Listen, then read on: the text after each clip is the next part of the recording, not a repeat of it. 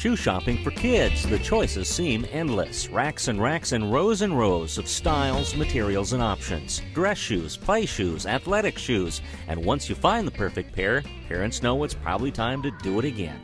Yeah, they just grow right out of them.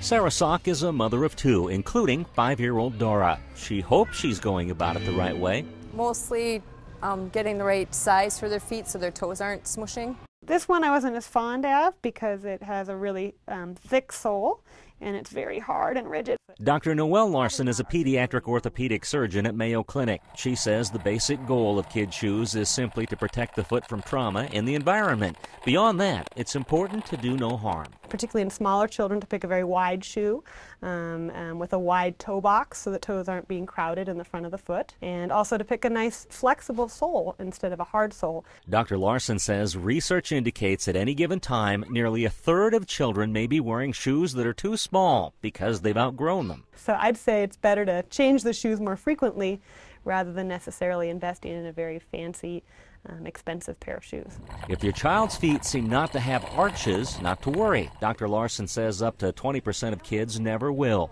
The rest develop arches by the age of 10 or 12.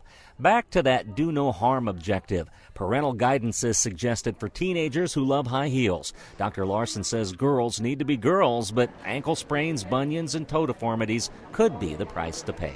That's one reason not to wear them on a daily basis. Puts a lot of pressure on the ball of the foot, and as you can see, not very many people have a triangular shaped foot. Sarah has a few years before she has to have that debate with Dora. In the meantime, every few months, there's a stop at the shoe store for a new measurement. And pretty much every time, got to get a new pair. So. For the Mayo Clinic News Network, I'm Dennis Douda.